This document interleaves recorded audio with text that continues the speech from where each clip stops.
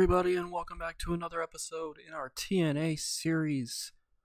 We are a couple of days removed from the TNA One Night Only Knockouts Knockdown event, in which we had our Knockouts champion, Gail Kim, retain the championship, as well as crowning new TNA Knockouts Tag Team Champions in the big upset of Evie and Nixie Newell, Team Kick getting the championships. But all that out of the way, we officially are on the road now to Final Resolution, which takes place in 2 weeks' time. We have this episode of Impact, we have the next week's episode of Impact, and then we're at Final Resolution. And the card is already starting to be built as it is, but the card is going to continue to get built as the night and next week goes on. Nevertheless, we are going to dive into the action here on this episode of Impact in front of 7,601 people in the Sullivan Arena in Alaska. We're actually running Alaska this week, apparently. But we open up Impact with Bobby Roode and Dixie Carter backstage in Eric Bischoff's office, confronting him, with Dixie Carter demanding the same opportunity that Bischoff was heard offering at James Storm a couple of weeks ago on Impact. I apologize. I just got done watching a bunch of Nitro stuff, so it's in my head now. But yeah, so Dixie Carter is demanding that same opportunity for Bobby Roode. Bischoff brings up the fact that there shouldn't be any opportunity for Bobby Roode because he lost that Wall Street fight at Turning Point to James Storm. And Dixie Carter threatens to fire Eric Bischoff. Well, Eric says, well, you can't fire me. I've been appointed by the board of directors, therefore it is up to them to result in my firing here in the company as well. And so Carter says, well, then fine. I mean, I own the company and I own the board of directors, but fine. If I have to go that route, then I will do what it takes to get you fired. Bischoff decides that it's not worth the hassle of going through that whole thing and says, fine. Then at Final Resolution, you can compete for the opportunity that James Storm was going to get, as it is going to be Bobby Roode versus James Storm, with the winner getting a shot at the TNA World's Heavyweight Championship at Genesis. But it's not going to be just any random match. It's not going to be just a regular singles match. It's going to be a ladder match. So the winner of Bobby Roode and James Storm at Final Resolution gets the shot at the TNA World's Heavyweight Championship at Genesis. We will have to see who gets that opportunity. And the commentators kind of hype this up, as well as hyping up tonight's show, including seeing James Storm in action later tonight, as well as the main event being announced of Austin Aries going one-on-one with Ethan Carter III, the main event for Impact this week. We move on after that segment to a matchup featuring Black Friday Management defeating the Von Erichs in 447 when Homicide pins Marshall Von Erich with a Gringo Killer. I keep forgetting to turn Shelly Martinez heel. My bad. But Black Friday Management in a bit of a squash match, honestly. The Von Erichs essentially just get squashed. 51 rating for the match. 68 from Homicide, 64 from Low-Key, 38 from Ross Von Erich, and 33 from Marshall Von Erich. As usual, the match is not as important as what happens after the match, because after the match, the American Wolves run down and jump their opponents at Final Resolution for the TNA World Tag Team Championships. Christopher Daniels and Samoa Joe, representing Black Friday Management, come running down to try to put things in favor of Black Friday Management, but the Wolves are able to escape before worrying about the numbers game, and they pose with their tag team titles as Black Friday Management look on. 71 rating for that segment. So the Wolves able to get a little bit of revenge for the recent attacks on them, and also able to get a little bit of momentum on their side by leaving Homicide and Low-Key laid out, for even if it was only for a few moments there. After that, we get a tag team matchup featuring the Beautiful People defeating Team Smile. Still kind of need to come up with a better name for them, but nevertheless, the Beautiful People defeat Team Smile in 6:42 when Velvet Sky pinned Serena D with an in your face. 51 rating for the matchup. Essentially, this was twofold. One, it was to get the Knockouts tag team division, kind of get another match featured in that division.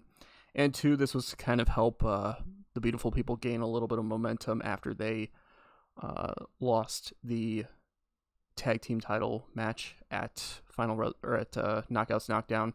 So it's kind of a way to get them back on the winning side of things and get some momentum for them. But nevertheless, it was actually a pretty good even matchup here between both teams. Brittany and Serena D having low 40s ratings. Brooke Tessmacher probably with her best rating of the save. And Velvet Sky, a little bit lower than normal, but still pretty good rating there. So good stuff there.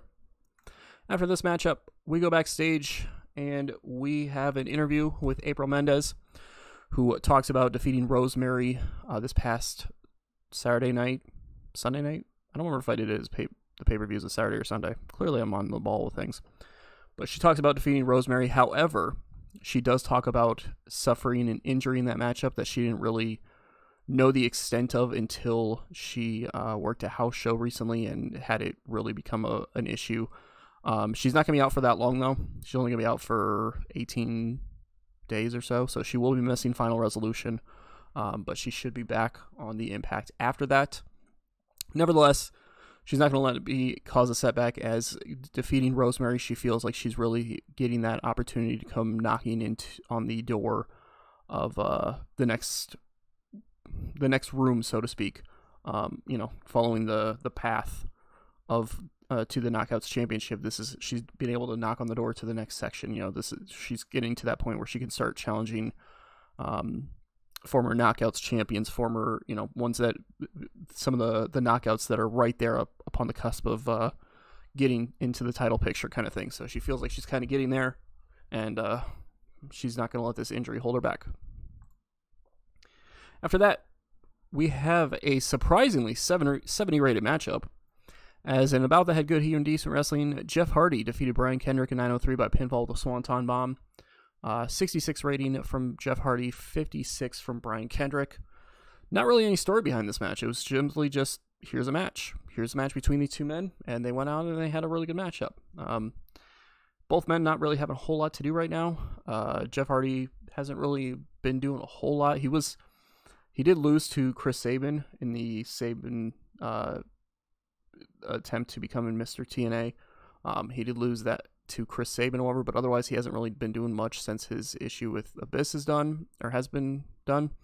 Brian Kendrick, of course, since kind of leaving the X Division Championship picture, he has been kind of just floating out there. So both men getting an opportunity to wrestle here on Impact in a 9-minute matchup and looking pretty good upon doing so. After that, we go to a commercial break. We come back and find out that the X Division Championship is on the line, as DJZ is defending against Shelton Benjamin. Shelton Benjamin, of course, having some issues recently with the fact that he lost to Paul London. Paul London was the number one contender for the X Division Championship, that is, and he took some offense to that. On Explosion this past Saturday before Knockouts Knockdown, he attacked DJZ, and DJZ approached Eric Bischoff and said that he wanted to defend the title against Shelton Benjamin and was okay with the idea that if Shelton won, that he would go on to defend the title against Paul London at Final Resolution. However, in 14:25, DJZ is able to get the victory with a ZDT, and it makes defense number 5 of the X Division Championship. 77 rating for the match. Holy cow, these two just killed it. 67 from both individuals. Gained heat for the storyline. Really, really hot matchup there. I cannot complain at all. But DJZ retaining the X Division Championship and turning his attention now to Final Resolution, and Paul London waiting for that title opportunity. Of course, Paul London was at ringside for this matchup, watching and kind of scouting DJZ, or technically he was scouting whoever was going to be the winner of this, and kind of is looking forward to the matchup. After that, Backstage, we have a Angelina Love interview with Jeremy Borash where she expresses disappointment for the loss against Mickie James, but she promises that she's going to do what it takes to get another shot at the Knockouts Championship, that she will be getting herself back into that title picture sooner rather than later. However, before she could continue talking, she suddenly gets sprayed in the face by some mist, and as the camera pans over, it shows that it came from the mouth of Rosemary. Rosemary's standing there cackling. Not cackling, that's not the right word. But she's kind of laughing in a creepingly way, as Angelina Love goes down, holding her face, and Jeremy Borash calls out for help. So it looks like Rosemary has deemed her next target to be Angelina Love, apparently. Not sure what's going on there, but we'll have to see if there's any sort of reasoning behind this or anything like that. After this, we get James Storm in action as he takes on one half of the Killer Elite Squad, Harry Smith. In an 8-minute matchup, James Storm gets the victory by pinfall with an Eye of the Storm. 72 rating for the matchup, 68 from James Storm, 51 from Harry Smith. Really good matchup featuring these two. James Storm getting the victory, though. But despite the match being good, as usual, it's more important what happens after the match than during the matchup, because after the match, Bobby Roode runs in and attacks James Storm, beating him down to the canvas and standing tall ahead of the announced ladder match in 10 days' time. Lost some heat for the storyline. That's what it is. I know that it's going to still be a pretty hot storyline when it comes to the pay-per-view matchup. After that, we have another kind of somewhat random matchup. This gets a 66 rating as D'Angelo Dinero defeats Kenny King in 7:32 by pinfall with the DEE. Kenny King on the losing end once again, not continuing to have loss after loss at this point. Feels like it might be building to something. We're not sure. But he does take the loss here to D'Angelo Dinero in a 66 rated matchup. 65 from D'Angelo Dinero, 44 from Kenny King. Kenny King has a gimmick that's getting stale. I believe I found that out on the last episode and still did not change it. Good job, Daredevil. But nevertheless, Dinero with a pretty successful victory here. Yeah, both, Kenny King. This match was more just telling the story that Kenny King once again could not get the job done against somebody, and we'll have to see what that ends up leading to in the future. After that, we go backstage where Mickie James has an interview that gets a 72 rating. Holy freaking cow! I think that's one of the highest rated knockout segments we've had, honestly. But Mickie James has an interview with Jeremy Borash where she talks about now getting that opportunity to reclaim her Knockouts Championship at Final Resolution. Of course, her defeating Angelina Love made it official that at Final Resolution it will be Gail Kim versus Mickie James in a rematch from Bound for Glory for the Knockouts Championship. So that's kind of officially announced for the show. I mean, it was officially announced at the Knockouts Knockdown, but it gets further announced here.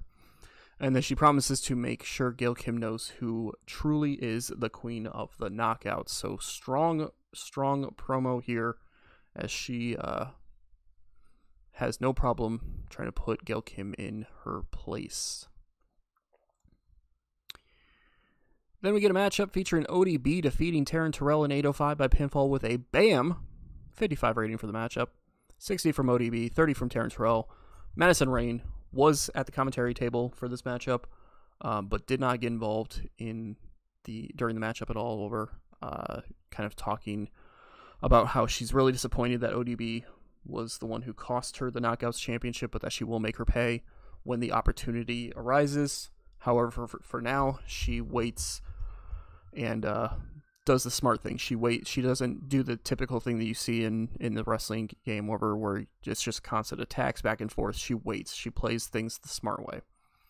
So kind of putting out a little bit different of a strategy than normal, but ODB getting a victory here and gaining a little bit more momentum after her recent losses she's been suffering. After that, I am very surprised that they all three struggled to improvise. That is really weird. We get Chris Sabin coming out to the ring, talking about what happened to him last week, talking about the fact that AJ Styles should be suspended for the attack on him, despite the fact that Chris Sabin attacked him 2 weeks ago on Impact. However, before Sabin can say much, AJ Styles comes out to interrupt and announces that Chris Sabin will be continuing this gauntlet of sorts, but it won't be happening tonight. It won't be happening next week on Impact. It will be happening at Final Resolution, will be the next matchup. And he's going to go up against a man who also has made quite a name for himself here in TNA, but he's not although he is somebody who, has developed a name for himself here in TNA. He's somebody who was known across the wrestling business before getting here. And that's when Bully Ray comes out from the back, standing alongside AJ Styles. Bully Ray says that although he's had times in the past where he's been going to blows with AJ Styles, he does respect the guy, but he doesn't respect a little punk like Chris Sabin.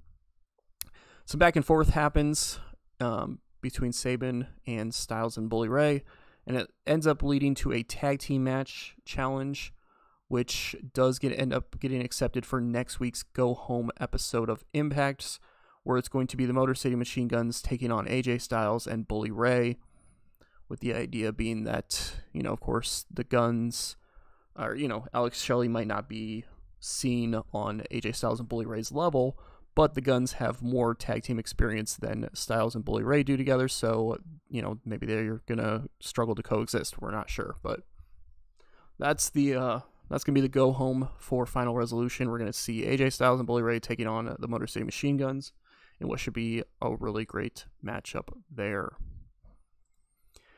After that, we get our main event of the evening, which only gets a 75 due to a lack of psychology. I kind of expected that to happen. That's why the match didn't go that long.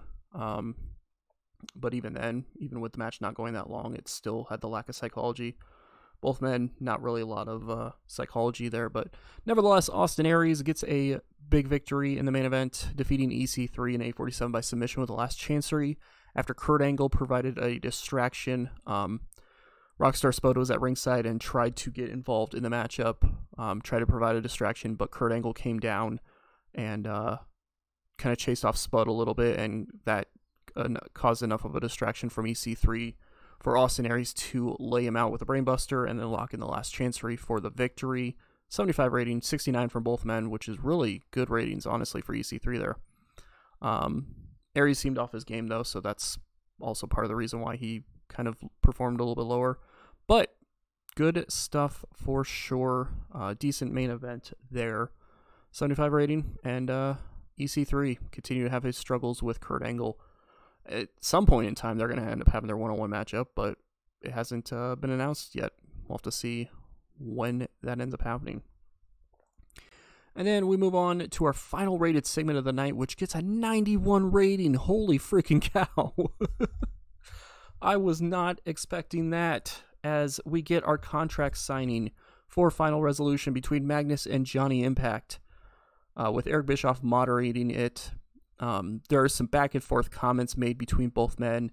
Magnus saying that as the king of TNA, that he needs that TNA World's Heavyweight Championship back around his waist. He held that championship for most of 2014 and was a goddamn legendary champion as the champion. That Johnny Impact, all he's bringing to it is just all the cheers from the female fans in attendance and just all these flashy moves and everything, but Magnus is truly a wrestling man, working man's wrestler, and truly the king of professional wrestling. Johnny Impact says that he may be, getting that female attention. He may be kind of the movie star, so to speak, but that doesn't mean that he doesn't respect the TNA World Heavyweight Championship, and that he doesn't plan on being one of the greatest champions in TNA history. Both men kind of coming face-to-face with each other, but not actually resulting in any sort of physical contact, which is surprising for a contract signing in professional wrestling. And a stare down between the two ends the segment and ends Impact here tonight. 91 rating for that. Really good stuff there. We end the show, which gets a 78 rating. I will take it. Increased popularity in 12 regions. Some popularity restrictions elsewhere. Really good show rating, though, honestly. I will take a 78. It may not be our best show we've had, but it is certainly a really good one for sure. And, yeah, definitely looking forward to seeing what next week's Impact goes. And then, obviously, the match at final, or the pay-per-view Final Resolution should be a really good one as well. Of course, quick rundown of the card for Final Resolution. As I said, TNA Knockouts Championship at the line, Gail Kim defending against Madison Rayne. We have the ladder match, Bobby Roode versus James Storm, with the winner getting a shot at the TNA World Heavyweight Championship at Genesis. We have the Feast or Fired matchup happening at Final Resolution, which we won't know any of the participants until the night of. We also have the TNA World Tag Team titles on the line as the American Wolves defend against Black Friday's Management's Homicide and Low-Key. And, of course, the big prize, the TNA World Heavyweight Championship on the line, Johnny Impact defending against Magnus. And I forgot one match before I announced that it is also going to be the TNA X Division Championship on the line, Paul London challenging DJZ for the championship. Now, I was going to show you, or I was going to get ready to end this episode, but then the news popped up, and oh my god, the news popped up, and oh my god, the news popped up. In what can only be described as a very shocking and surprising thing in the wrestling world, something that you would probably never see in real life. New Japan Pro Wrestling just announced that they are partnering with All Japan Pro Wrestling. What? For those who are unfamiliar, that would be essentially like WWE and AEW deciding to suddenly partner up here in 2022. That doesn't happen. What cursed environment have I introduced with this series that All Japan and New Japan are partnering up to apparently just take over the wrestling world? That's a very scary sight, honestly. And not only that, but New Japan is using All Japan to build up their talent as more of a developmental company, which is very surprising. As you see by the company wars, New Japan is 4th, and All Japan is actually kind of lower at this point. All Japan is where is All Japan? Did I miss it? I must have missed it there. Oh, they're 13th. So yeah, that's kind of a big deal. Yeah, that's kind of a big... I mean, I get that All Japan's kind of slipped a little bit, especially over the last few years or so. They're not quite as popular, since New Japan kind of really started stealing the thunder, so to speak, in Japan. But that's still a big deal. That's still, like, the two companies who have been around for quite some time suddenly deciding to work together. All Japan, of course, it has been around since 1972. Has developed, at one time was a lot more popular than they are now, but has definitely, had a crazy amount of history with it. And of course, New Japan being around, if I want to click on it, since 1972 as well. So both companies formed the same year and really went at it for so long with each other that it is very surprising that that is a thing. It could be completely honest. And the cool, kind of weird, crazy part of this too, and I will have to do this really quick just so you guys don't get spoiled to something, or to a few things. The crazy part of all this... Wait, what happened to our... Okay, well, never mind. We had a deal with New Japan at one point. Apparently we don't anymore. Never mind. Forget what I was about to say. But no, that is pretty surprising news. the fact that New Japan and All Japan are working together like that is pretty crazy. Pretty crazy indeed. Talk about a forbidden door being kicked open. Here in 2014, a forbidden door is being kicked open. Ratings for the night. Obviously, we get the big one. We get the big victory there. Destroying everybody else. Kind of to be expected. It is what it is. I did want to look at... I can do it while I'm here. Because I wanted to look really quick at WWE and see... Let's see. Show history. So SmackDown... SmackDown gets... This last SmackDown got 2.1 million viewers. And Raw got 4 So we're definitely not going up against Raw anytime soon. 4 million viewers would hurt us being up against them in the same night. But SmackDown, 1.4 TV rating and 2,100 viewers overall because of the WWE Network. So that wouldn't be a bad idea to go up against them in the near future when it comes to wanting to go head-to-head with a show for WWE, a WWE show. That's not a bad idea, honestly. That could be definitely worth it to be going up against them, because obviously we would just throw the WWE Network numbers out the window. They had a 1.4 million for this show, and we went and had 1.492. So we actually had more viewers for Impact this week than they had for SmackDown. So, well, we'll have for SmackDown or whatever. There's an episode obviously happening the next day in the game, but so that's not a bad idea. It wouldn't be a bad idea, but it would involve moving Impact to Friday nights, which would be kind of weird in game. But you never know. Maybe in the near, maybe give it another 6 months to a year. Maybe we decide to come after WWE and decide to run the same night as SmackDown. We'll have to see. Nevertheless, thank you for watching. Definitely appreciate it. Hopefully you guys are enjoying the series still, and hopefully you guys continue to enjoy it. And we will catch you guys next time.